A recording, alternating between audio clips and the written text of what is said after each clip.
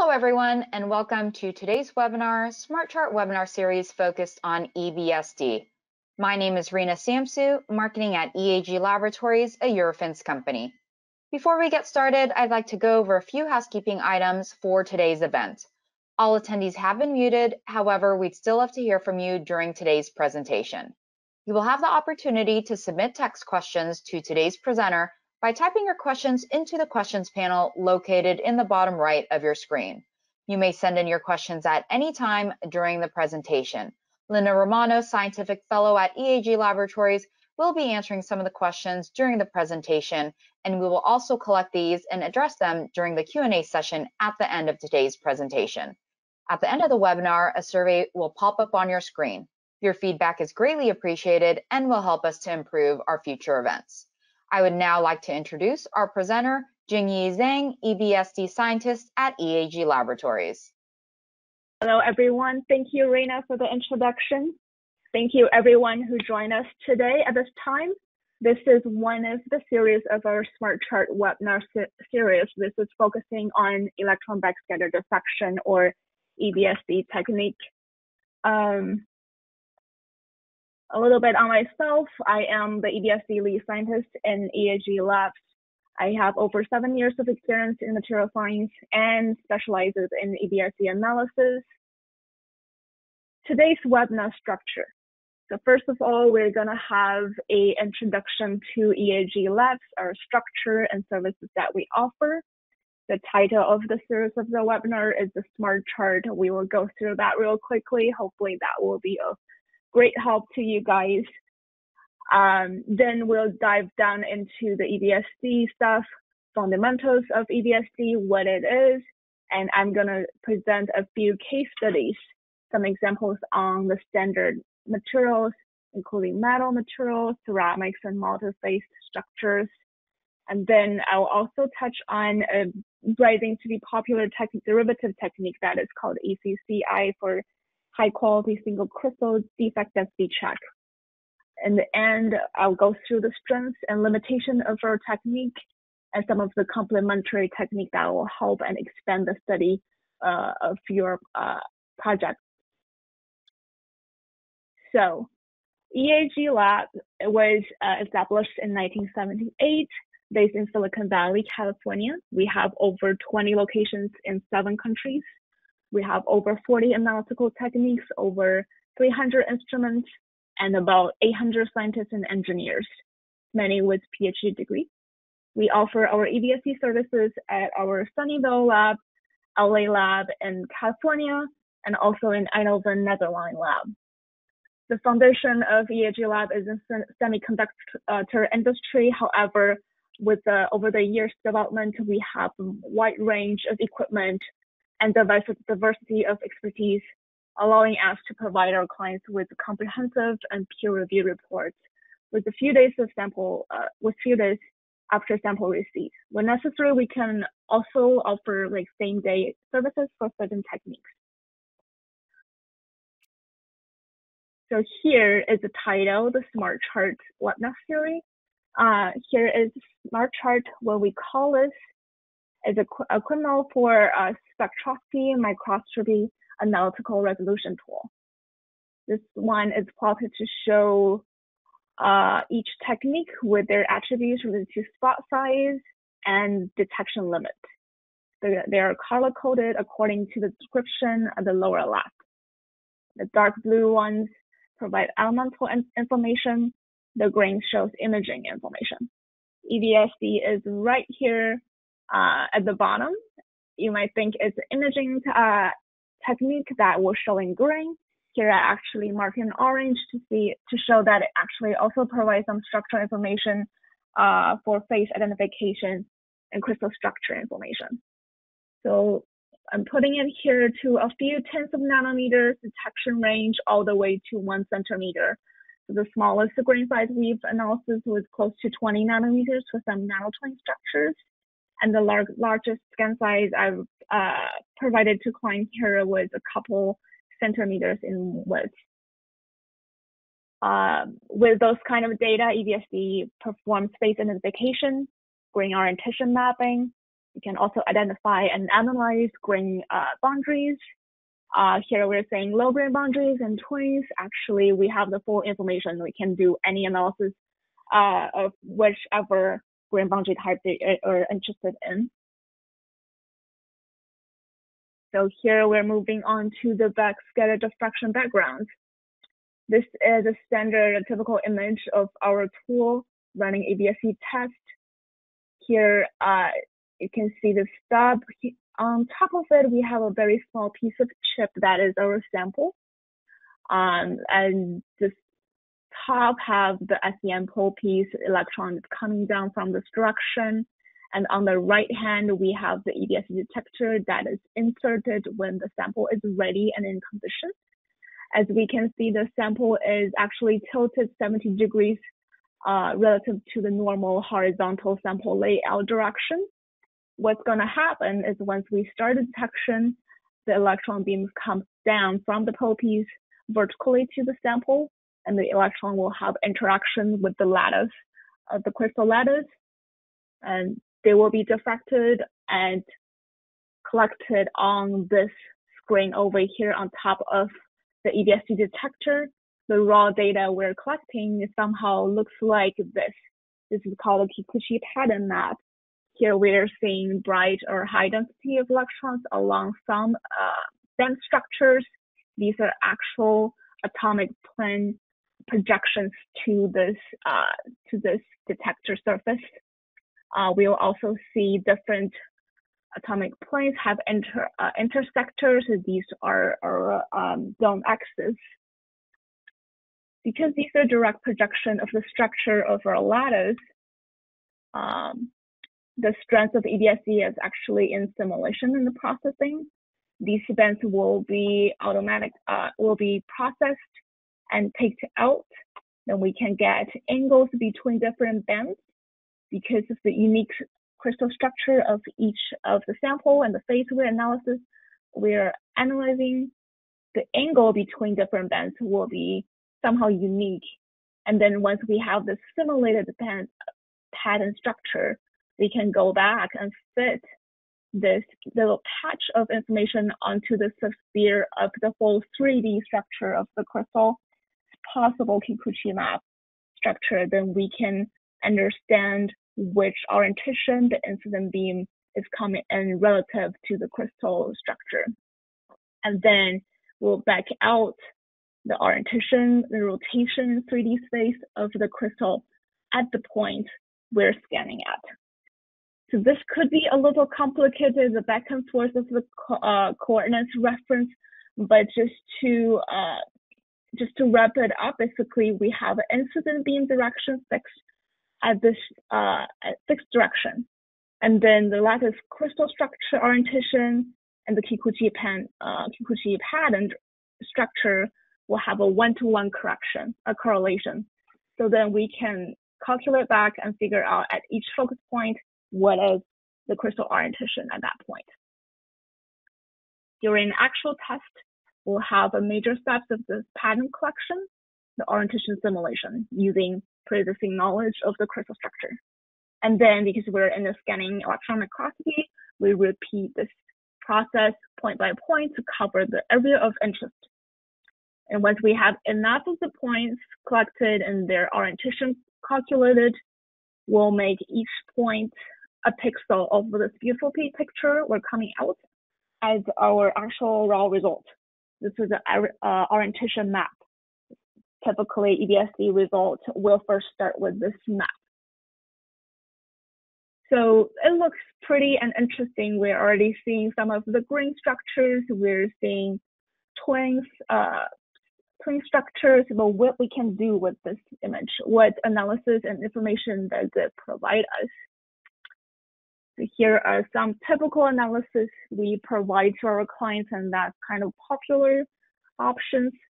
When we start with the orientation map, different colors tells you what is different orientation at each spot, and that gives us reference to define the grains, the twins, and the grain boundary structures. With that definition, we can assign each individual twin or grain a unique color, then we know our definition of the grains, where it starts and where it ends, how many pixels, and the shape, aspect ratio can all be calculated. A standard result we provide is grain size distribution. We can do area or diameter. ASTM standard can also be provided too. We can also do a phase map. For this particular example, it's not very interesting. This is all just BCC structure. It's showing pure right here.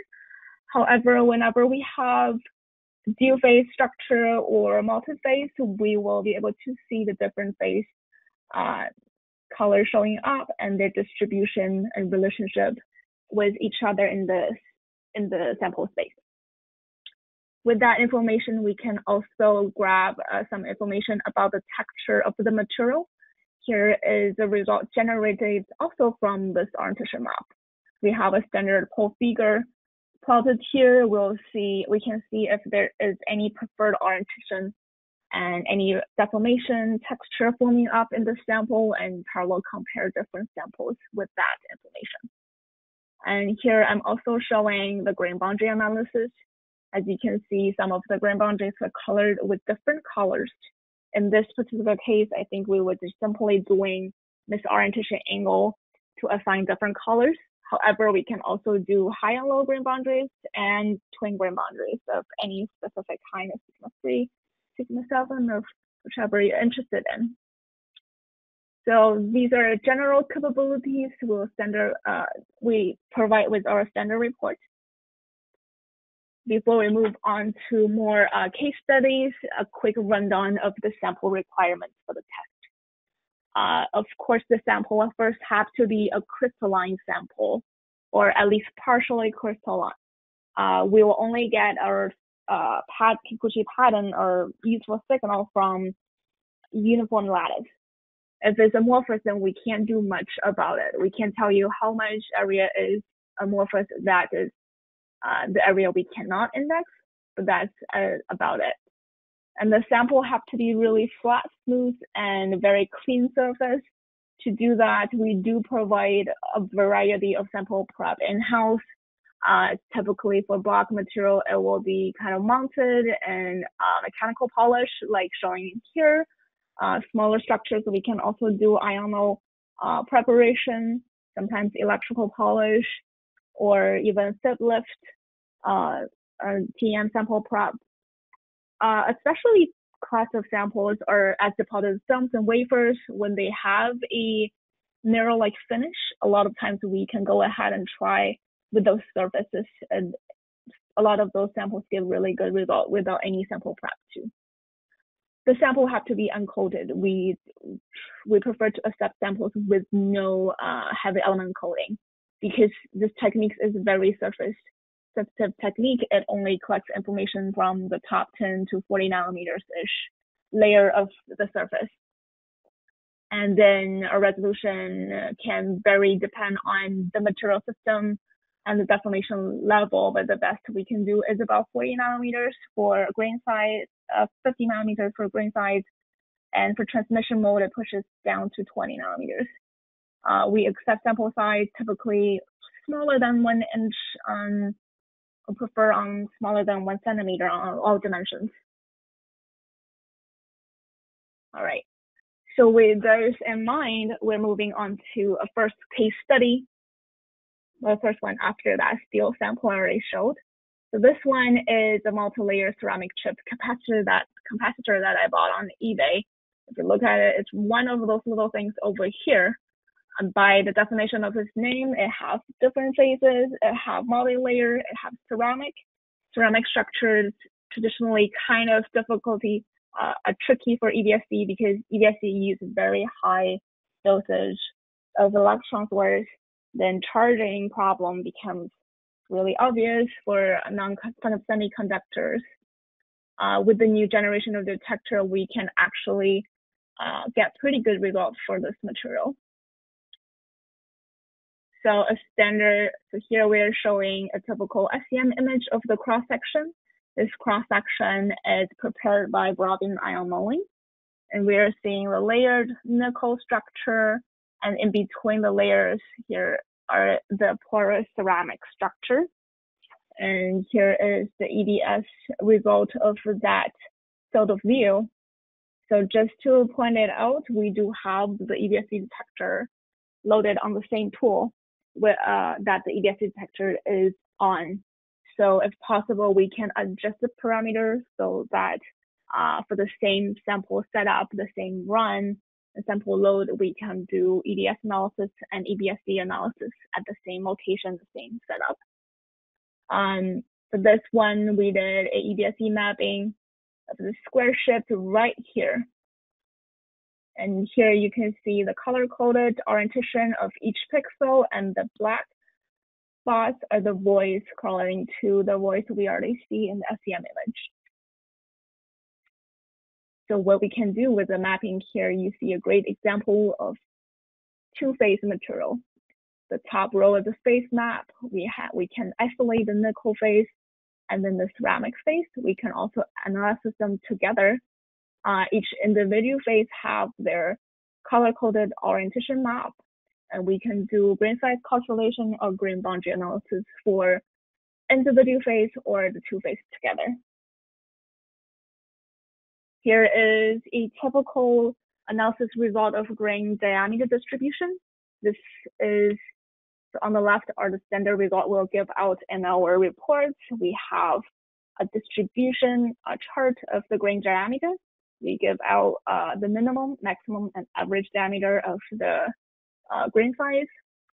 When necessary, if it's required, we can also provide the full statistics of each identified grains.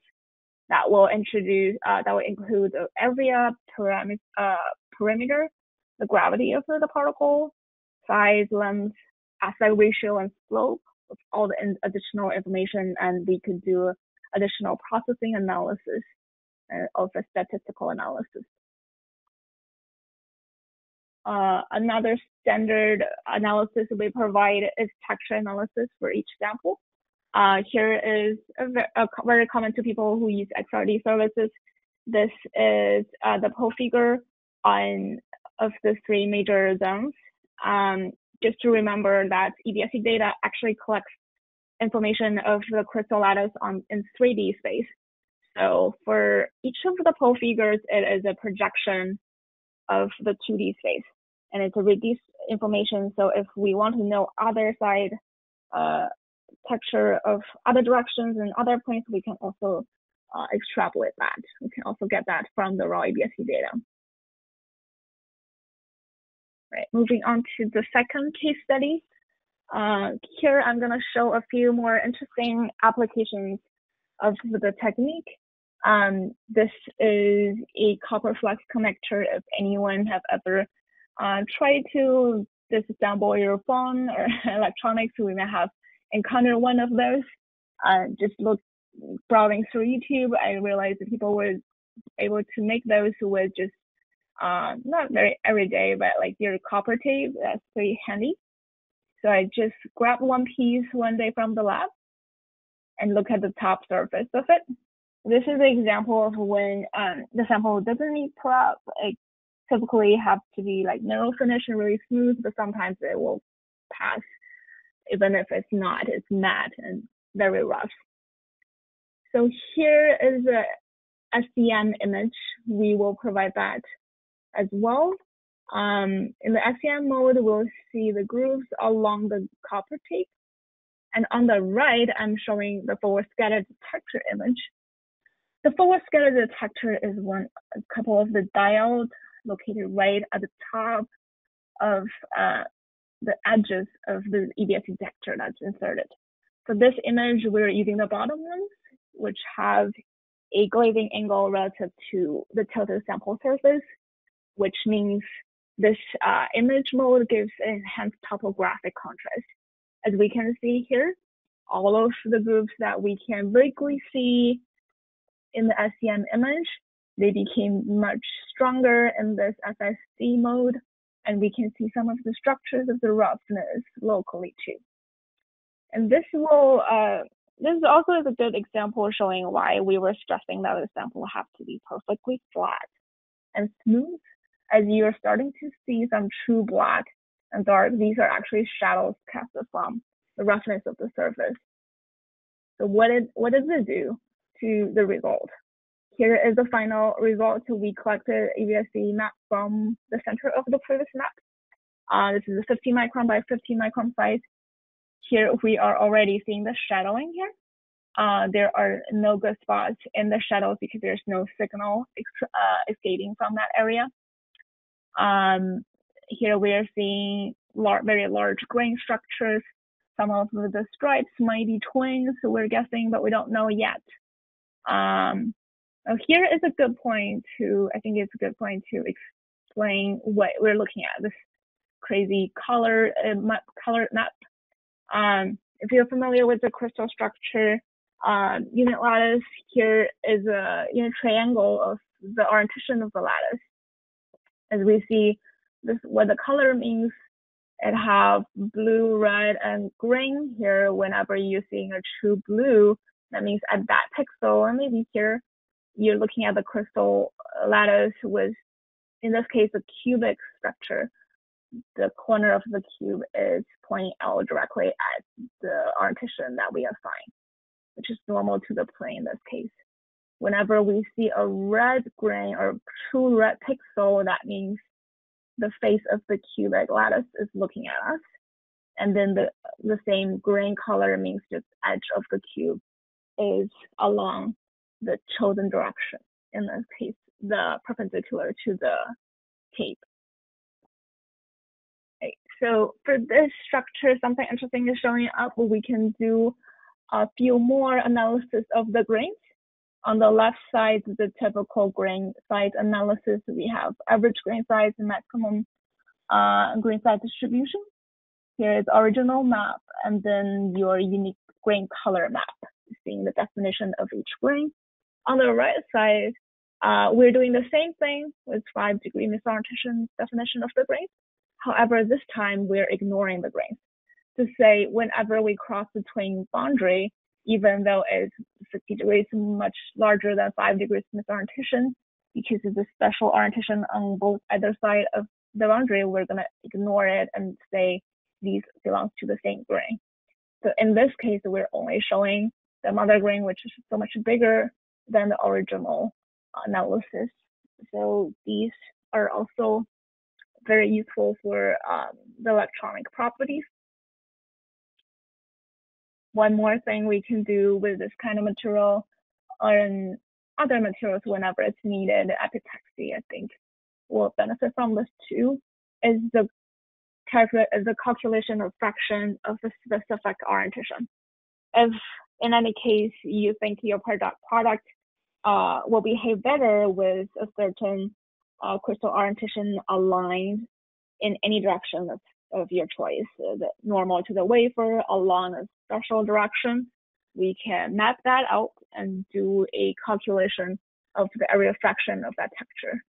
Here we are showing 101 as an example. In this particular area, we're seeing 35% of 110 grains. So whether or not that's good or bad, we can have a parallel comparison of the reference sample as well. All right, so that is the last slide of my EBSD examples, and then I'm gonna introduce a little more to the derivative technique of ECCI, which is electron channeling contrast imaging. This is a method that is also based on the same hardware, and then we're going to go back to those FSD detectors I mentioned earlier. In this case, they are located right here, the dials on the bottom of the detector. So how does it work?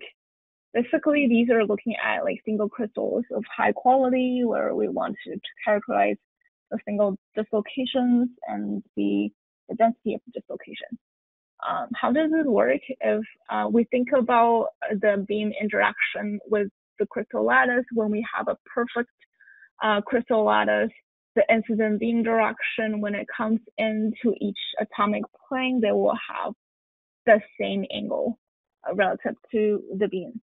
But whenever we are seeing a defect, like illustrated here, we'll definitely see a distortion of the relative angle around this defect, actually, which means the strain field around it, right?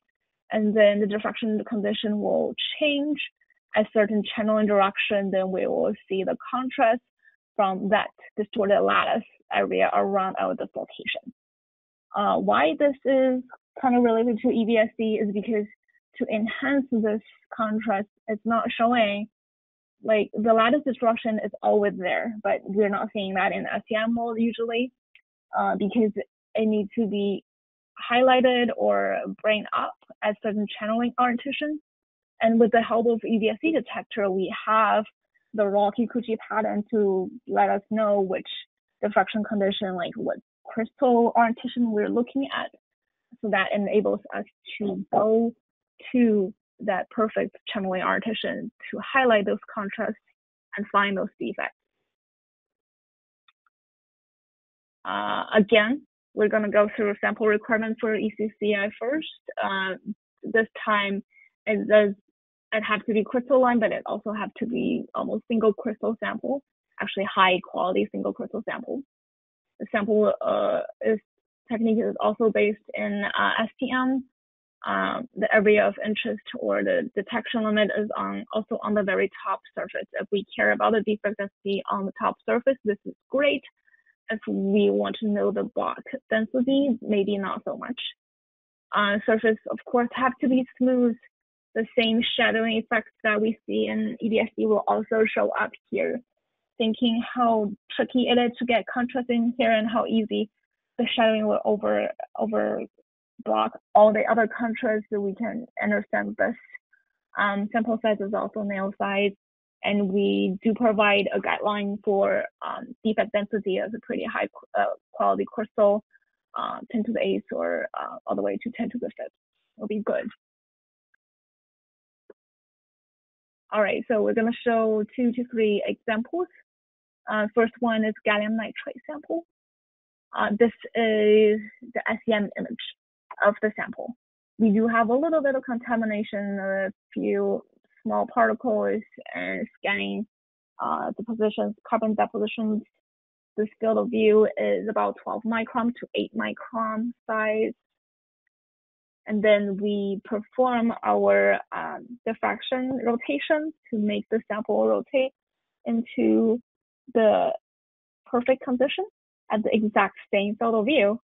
Once we're in ECCI mode, we'll see dislocations pop up with their contrast. So each one we can easily pick up where they're at. And we do have numerical methods to process the image and to automatically pick out each individual defect contrast. And these are kind of measured as particles and labeled. Here is overlap of that analysis to the raw ECCI image. With that information, we can do a calculation or a countdown of the number of defects.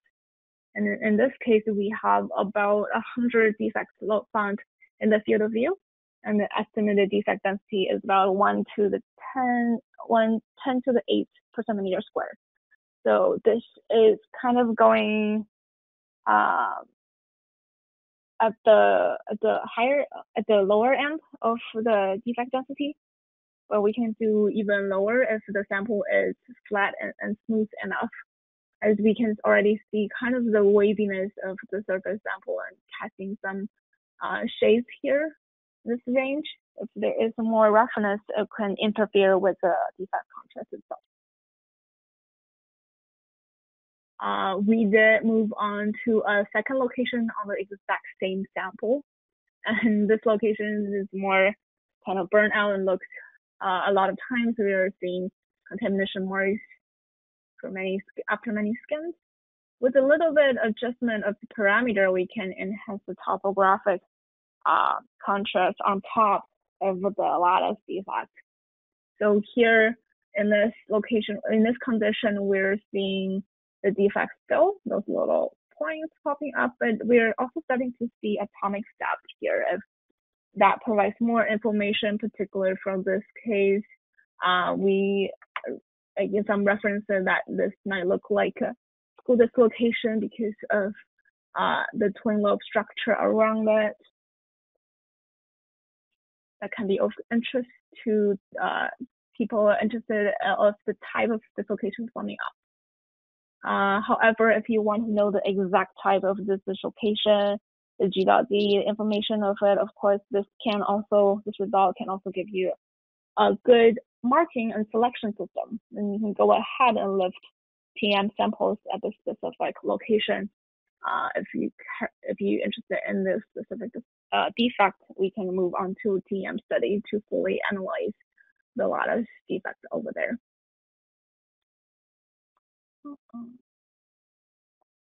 Right. The second sample we looked at is a aluminum nitride sample. Same size of view, about 12 microns to 8 microns here.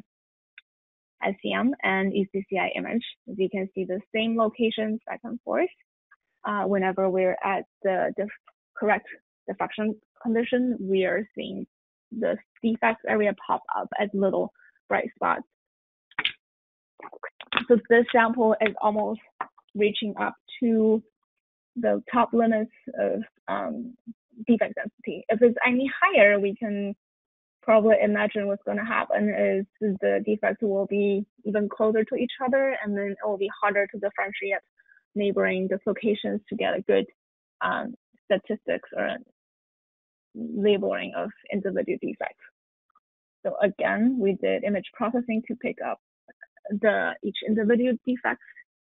And this particular sample, we actually did a blind study with PlanView STM by ECCI of this exact image. It tells us the defect density is about 8.5 to 10 to the 8th per centimeter squared. On the parallel study, blind study we did with PlanView STEM, it is giving us the value of 1.14 to 10 to the 9th per centimeter squared. These values actually matches really well. On top of that, the magnification, so magnitude, order of magnitude is the same, right? But on top of that, the PlanView TM study have actually slightly higher value of defect density compared to ECCI, which really makes sense, because if we think about it, ECCI method it's a superficial technique. It is counting all the defects that's lying on the top, like 20 nanometers of the sample. Well, for TM analysis, what the sample film is usually, let's say, maybe 100 nanometer-ish in thickness. And for transmission mode, it will definitely collect the contrast, which means it will through all the thickness, which means it will also calculate all the defects within that 100 nanometer thickness. So it will definitely be a little bit higher than what we see in the superficial area by ECCI. So these results actually correlate really well and confirms each other.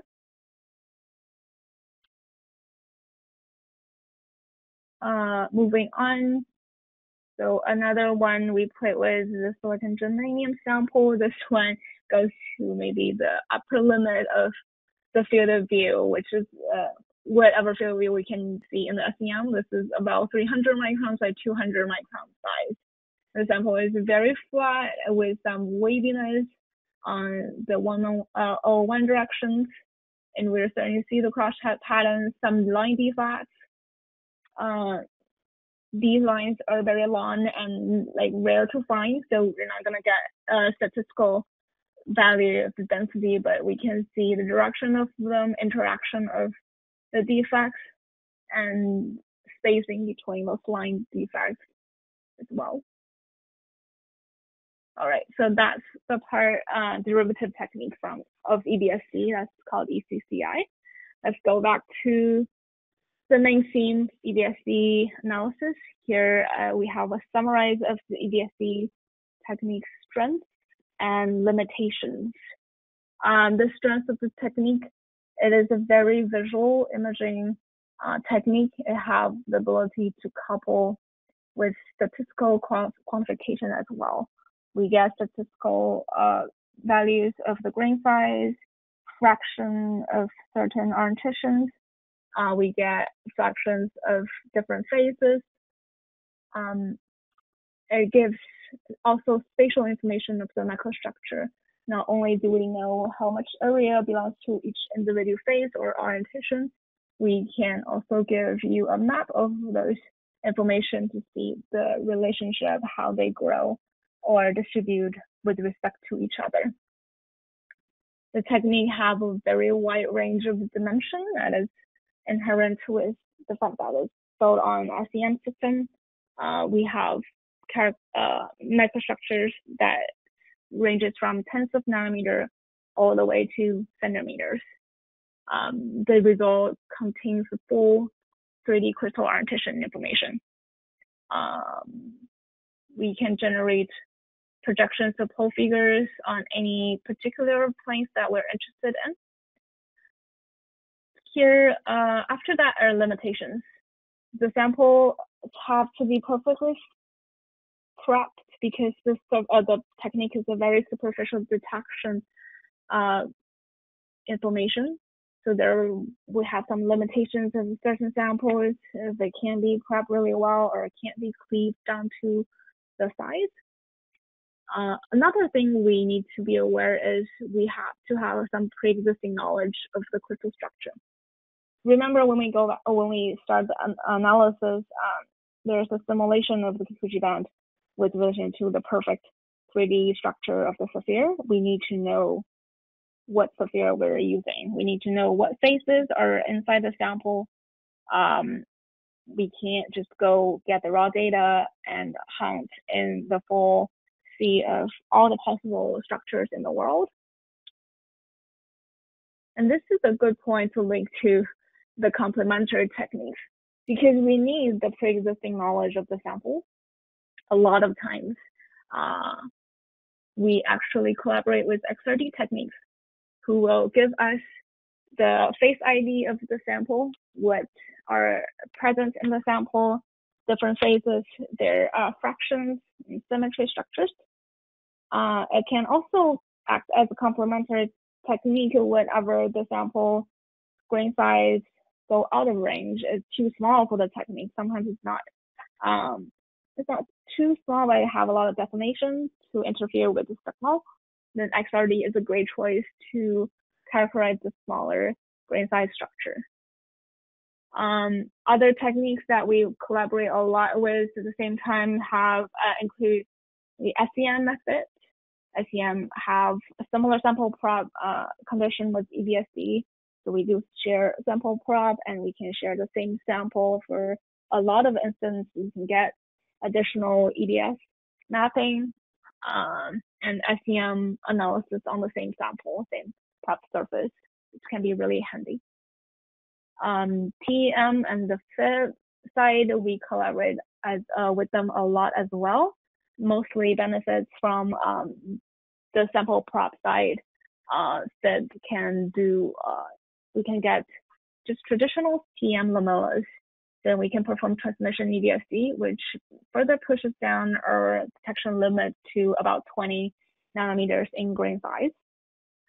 Sometimes when we get small structures, like a particular site on, let's say, a chip or a pattern on a wafer, we want to be scanning on that specific location. We can also do FIB lift from the defined location. So that really helps us too.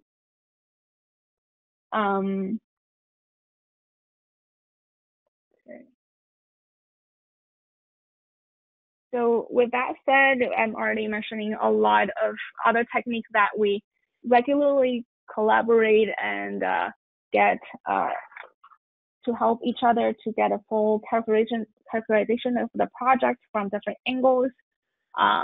So here is a general guideline of how EAG service could help our clients, because we have a lot of variety of services and test services with a broad range of instruments. So we have the ability to tackle on the most challenging materials and engineering related issues.